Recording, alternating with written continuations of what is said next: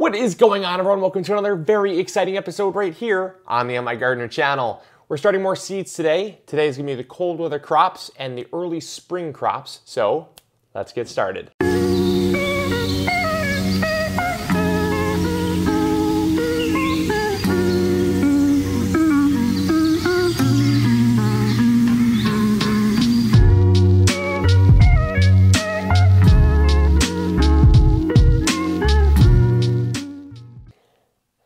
All right, so glad I got a haircut. A lot of you guys were saying, hey Luke, your hair is getting pretty long, time for a haircut, and I agree. Got my haircut, and hopefully you all like it better than the long, shaggy version that it was. But if you didn't care, great. I don't either. As long as it's not in my eyes, I could care less, because I got bigger things to worry about. So like where I'm gonna put all these plants. But today, like I said, we're gonna be starting our cool and cold weather crops. And it brought up a question in 2 or 3 videos ago about the difference between cool and cold weather crops, as well as warm weather and warm soil and summer crops. There's quite a few differences here, but they're pretty much all broken down into 2 main categories: cool and cold weather crops, and then warm weather, warm soil, and summer crops. They can be bundled into 2 separate categories there. So spring weather, fall weather, I consider those cool and cold weather zones, or cool and cold weather times. Those are times when you can plant lettuce, kale, broccoli, cabbage. They'll all kind of fall into different categories. Some will overlap multiple. Some are cold weather crops that will grow perfectly fine as a cool weather crop as well. Whereas things like spinach is a cold weather crop exclusively, and it does not really do well in cool weather because after a certain point, it does begin to bolt. And so you have many of these crops that are just kind of all intermixed. And that's why when we plant them out into the garden, we know that we're going to plant them in anything above 32 degrees because we move them outside after the risk of frost is over. And so since all of these cool and cold weather crops can grow in 32 degrees and up, I'm fine with that. And I personally make the decision to just lump them all together and grow them all the same, because some might not grow, but they're not going to die either. That's the real difference, is that cold weather crops will grow in cold weather and they're not going to die. Cool weather crops they won't die, but they just won't grow. And then when cool weather arrives, which is anything above 45 degrees, 45 to about 60 degrees is considered cool weather. They're going to continue growing. So they'll just kind of stay in the ground and they'll just say, all right, well, I'll just hang out here and keep it, I'll just keep it chill until the cool weather comes, and then the cool weather comes and they're like, okay, let's start growing now. And those are things like lettuces, cabbages, broccolis, things like that. Those are your cool weather crops. Then you have crops like warm weather, warm soil, and summer crops. I bundle all of these together as well because pretty much anything above 50 or anything above 60 degrees is considered warm weather and warm soil. The difference lies in that things like beans, right? Beans require warm soil to germinate. It might be 60 degrees outside, but the soil itself is not 60 degrees. And if you have cold soil, things like beans and corn are warm soil crops. The weather doesn't really matter outside, but the soil temperature itself is required for adequate germination. And therefore, I tend to wait until the soil is warm, the air is warm, and that way I can move out things like beans, tomatoes, peppers, squashes, without having to worry about breaking these down into separate categories. It's just a whole lot harder than it really has to be. So hopefully that makes sense, and hopefully I broke that down in a way that is understandable. You know, there's a lot of confusion and it causes a lot of concern, but gardening does not have to be as complicated as people make it out to seem. So what are we going to be starting today? Well, we're going to be starting, like I said, we're going to be starting all of our cool and cold weather crops. These are things like Swiss chard, kale, cabbage, broccoli. That's about it in terms of those.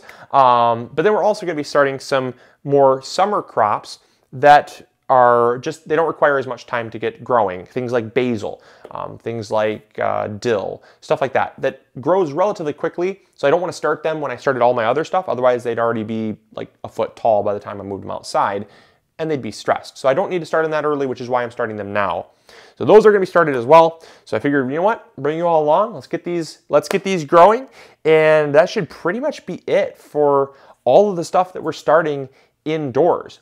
The final question we did have is, Luke, there's a lot of stuff that you still have remaining. Why aren't you going to start them indoors? The reason is because the stuff that's remaining either is I have to directly sow them outside in the ground because they don't transplant well. Things like radishes, carrots, beets, they don't transplant well at all. Corn, beans, all kind of in that same category. You might as well just start them directly into the ground. And then there are things like squashes, cucumbers, melons, pumpkins. They get huge really quick.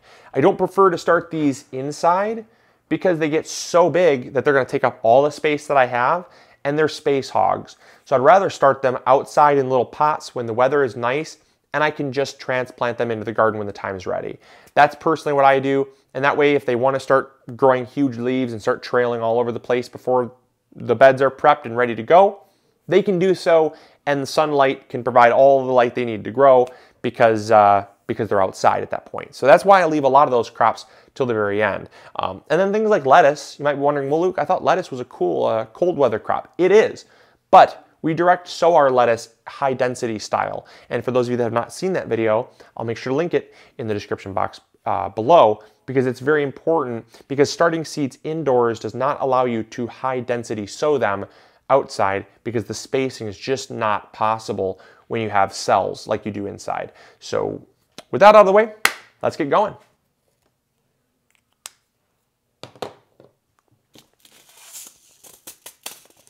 When it comes to really small seeds, a couple tricks here that I've learned throughout the years from a lot of mistakes that I made. Number one, dump seeds out into your hand.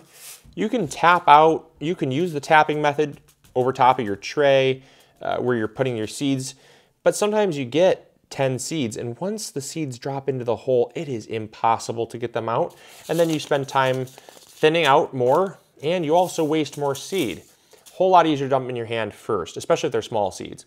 Second thing that I see that I also made the mistake of is when you have the packet here, sometimes we have a tendency just to rip it right open. Well, what can happen is, this is it right here. Check this out. So what can happen is, see how the seeds kind of get stuck up in that crease right there? Well, what can happen is if you open it up over top, the seeds can drop out, and then let's say you go and thin what you thought was let's say a basil sprouts, and next to it sprouts another basil. Let's say you thin the wrong basil because the basil seed popped out and hopped out from that little crevice when you open up the packet, and then you have two plants of the same type, and the other one you really wanted got thinned out and pretty much deleted from your tray because of a simple mistake. What I always recommend doing is when you open them off of your tray or open them over your hand. I prefer to open them just over top of the table, so any seeds that pop out, like that one just did, they don't end up in your tray. And then I've got the seeds. I actually haven't had to dump any seeds out. These are just the ones that are attached to the little crease there, and that happens. That is, yeah, that's just very common. And I'm just going to keep doing this. Nothing special here yet, as you can see. Same thing as all the other seeds. The method in which I start seeds is exactly the same. That's why I always tell people, you want to see me start all this stuff, that's fine, but don't be surprised if it looks redundant and nothing changes from crop to crop. They're all started exactly the same way. Another thing you can do is you can give a really good firm tap, and sometimes that'll help. In this case it didn't, but I sometimes will find that the seeds will drop down from that crease if I give them a good firm tap, which helps to reduce the amount of the amount of seeds getting stuck up there. All right, so as you can see, nothing different. I'm gonna finish this tray out, and then I'm going to, and then I'll show you all what it looks like when it's done.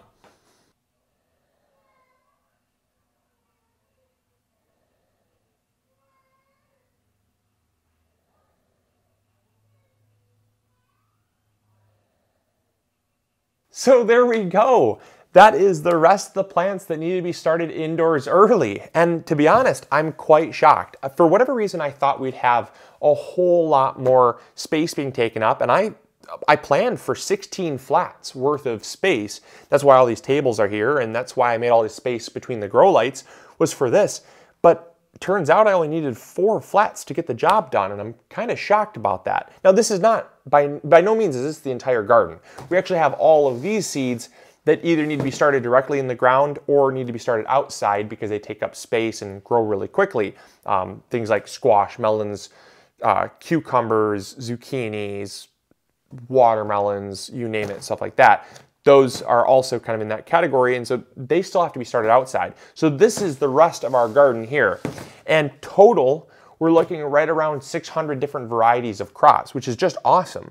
But for whatever reason, I thought I'd take up a lot more space, and I really didn't need all that extra space. So what I want you all to do is comment in the comments box below what I should do with all this extra space. I've got so much space here. I've got enough space for 12 more flats. So I can do stuff for maybe a plant sale, friends, family. I don't know. Just throw me ideas. I'd love to see what you have in mind for all this extra space because it's so beautiful. I really don't want to waste it. I definitely do not like wasting space. I'm a man of efficiency, and this right now is very inefficient with how much space is being wasted. I don't need the space yet. I don't need any more space because I don't need to up-pot these tomatoes or peppers. The rest of the stuff will pretty much be good to go until transplanting time, so they don't need to be up-potted at all, which is great. So I'm left with 12 extra flats worth of space that I have unaccounted for. And so yeah, let me know in the comments box below. But it'll be really exciting to see how this garden progresses, and it's definitely been a fun journey so far. It's been one that's been going off without a hitch. I've really had great germination rates. Everything is sprouting well, and the weather is warming up perfectly. I think we're actually going to be getting in the garden early this year. I mean, hey, knock on wood, cross your fingers, but at least here where we're located in Michigan, I've never seen a season going this well in about probably 10, 15 years. It's been a really long time, but we're in a warming cycle already. Our days are already kind of averaging low 40s to mid 40s. Our lows are in the high 20s, which is just great. We're only a few degrees away from freezing.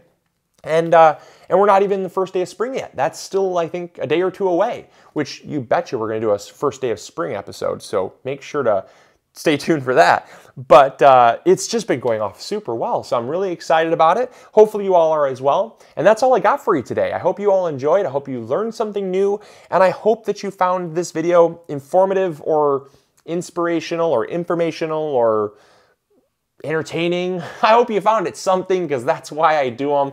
If you did enjoy it for whatever reason, let me know by giving it a like. It really helps me out, helps spread this video around to more people that could use the video. And also, make sure to subscribe if you're not yet already. It really, truly is going to be one of the best decisions you've ever made. We're going daily. We got so much content coming out. I'm just cramming my schedule full of filming and great informative videos to get you all growing bigger going home. I'm so excited about this year, and it's gonna be a fun journey. So make sure you subscribe so you can check us out tomorrow when we upload a video, and every day after that. As long as you guys are happy and pleased, I'm happy and pleased. And I always read the comments. So if you enjoyed, also let me know in the comments box below what you enjoyed about the video, because it definitely helps kind of cater more videos that you would enjoy. So that's how I use the feedback. So definitely use that. If you enjoyed it, let me know. And as always, we'll catch you all in tomorrow's episode.